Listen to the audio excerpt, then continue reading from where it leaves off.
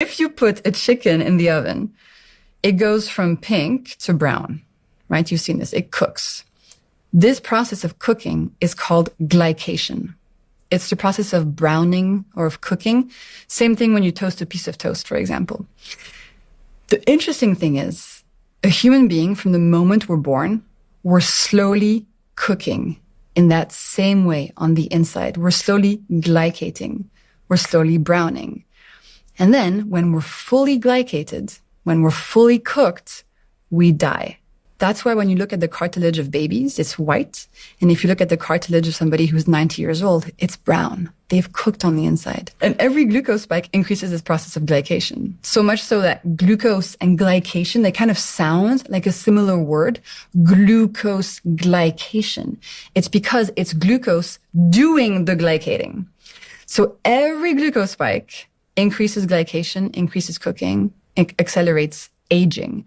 And this shows on your skin. You get wrinkles faster if you glycate more. And also on the inside, your organs slowly get damaged. So glucose spikes, mitochondria get tired, you age faster. In response to this, your body knows, Stephen, that a big glucose spike is not good for you. Your body knows that it has to do something to try to get that glucose level down.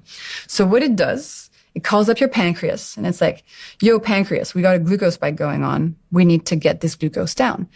In response, your pancreas sends a hormone called insulin out in your body. You've heard of insulin before, right? Mm-hmm. And insulin's job, and we love her job is to grab all these excess glucose molecules and to store them away so they don't damage your body anymore. And insulin stores glucose away into your liver, into your muscles, and then when those are full, insulin stores glucose away into your fat cells.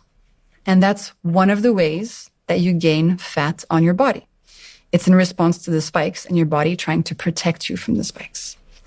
The problem is, insulin itself has consequences and is the driver of type 2 diabetes and insulin resistance. So to answer your question, yes, when you see a big spike on your glucose monitor, there's some of that going on. And the more spikes you have, the harder it is going to be for your body to manage your spikes. So it kind of becomes a vicious cycle. If you keep eating the same way, your spikes will get bigger and bigger and bigger and bigger over time with more and more damage.